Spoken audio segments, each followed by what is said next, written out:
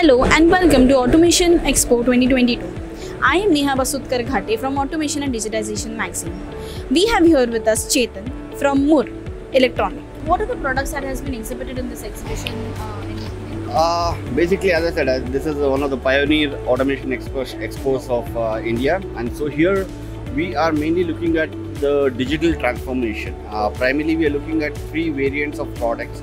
One is, of course, on the IIoT solutions, and then we're also looking at a new product called VarioX, which basically that is on the digital transformation platform, and of course on our IP67 solutions. That is what we are known for, and so we are mainly focusing on all our IP67 solutions. Okay. In which all segments these products would be, used? Basically, traditionally, the IP67 remote IOs and the power supplies have been a stronghold of automotive segment.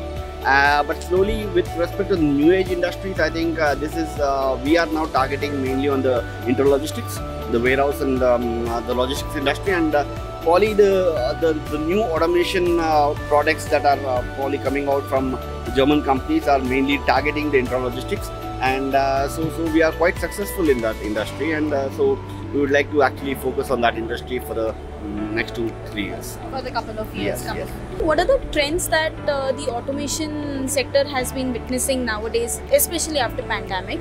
The smart technologies or the automation, something that new has been coming up or something of that sort. So, okay, I think pandemic has been a sort of a life-changing event for all of us, both on the industrial perspective as well as on the personal perspective.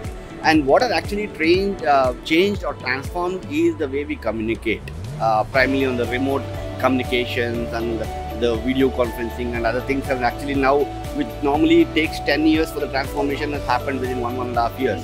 So in that sense, similarly in the industry on the automation, I think there's also a shortage of skilled manpower.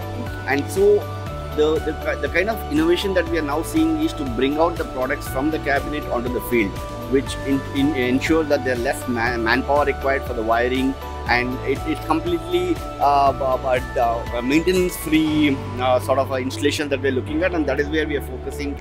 And I think over the next 10 years, this is how it is going to be, with a lot of AI and robotics coming in. So it will be more a human intervention, less kind of a technology that we are looking to spearhead into the digital future.